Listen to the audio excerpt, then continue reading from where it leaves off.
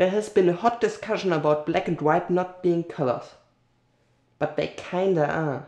To find out why that is, first look at why people think that they aren't colors. In color theory, every color is defined by three factors: the hue, the saturation, and the value. It seems quite obvious to say that black and white are not colors, because they have no hue and no saturation. They have just a value, a brightness. For ideal black, white and gray, this may be true, but for these ones, it isn't. They have both hue and saturation. When you put a few blacks next to each other, you start to realize that they are different in both saturation and hue. Quite the same for white, but less noticeable for your eyes.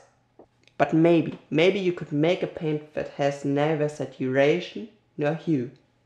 Maybe you could, but you could not measure it. To prove this, let's look at how pigments make color.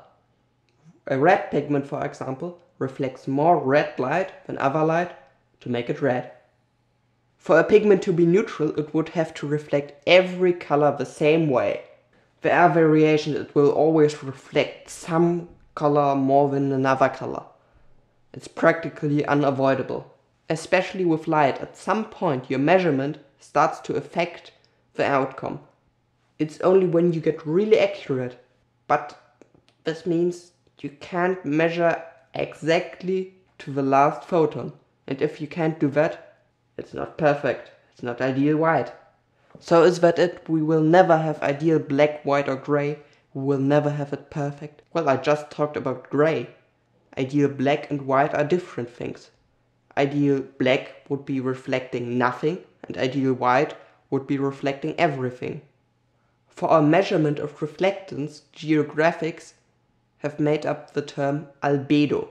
0 means it reflects nothing, and 1 means it reflects everything. Let's look at snow, for example. It's not neutral, and it's not 1. It doesn't reflect everything, but everything differently. What would be 1? A perfect mirror. And that one would be overpowered. If we cannot reflect every light, maybe we can absorb everything of it. Even if it's really hard to combine and make pigments out of, there are black holes. And they absorb every light. So maybe there's still a chance. Kinda. There is still Hawking radiation. Even if it's not light, it's electromagnetic radiation coming out of black holes, making them evaporate in the long term. They are kinda not completely black in this term. Maybe this is the literal meaning of yin and yang. There is no true black and no true white.